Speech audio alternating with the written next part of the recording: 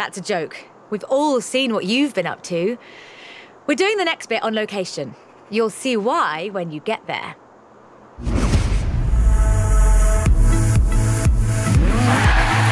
Turn around when it is safe to do so.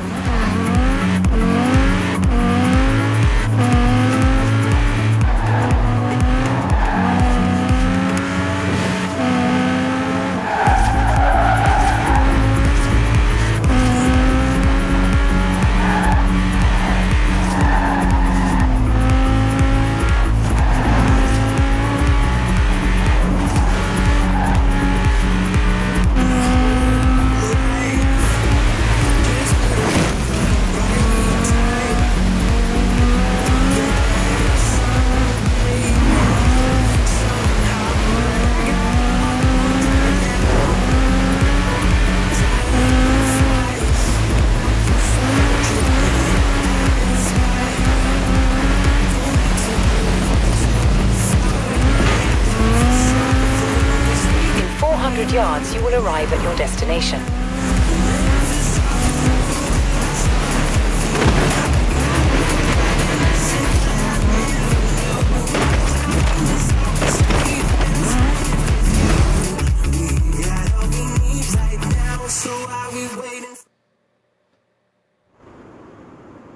Ford, that most American of cars.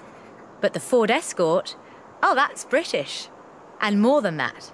The Escort would become for many synonymous with Group B. In the 70s, Ford had embraced that destiny so firmly that they'd begun their own championships to find new drivers. Drivers for cars like the RS 1800.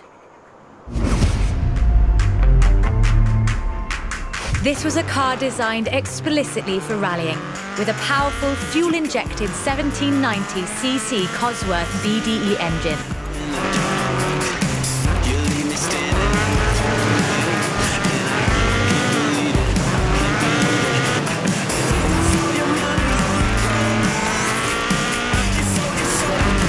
Homologation rules required that all cars entered into the group be production, so Ford built 200 of them.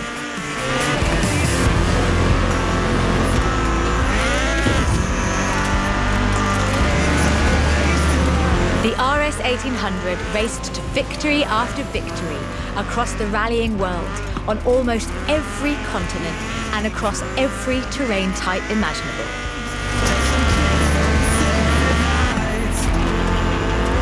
This car was basically unbeatable.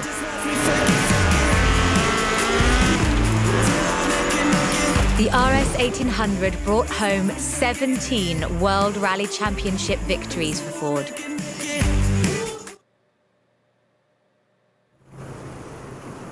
So, of course, Ford set out to design a better one.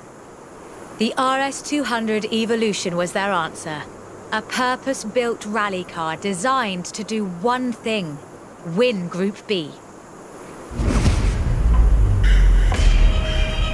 With a 1.8 turbocharged Ford Cosworth BDT engine and all-wheel drive, the RS 200 had perhaps the best suspension platform of any car of its era.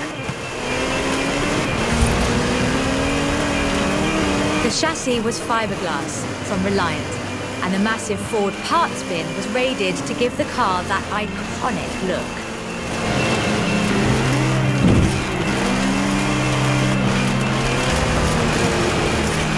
But while the car had potential, turbo lag at low RPM and a poor power-to-weight ratio meant that it never placed better than third. The end of Group B in the mid-80s meant the end of the RS 200 as a rallying car.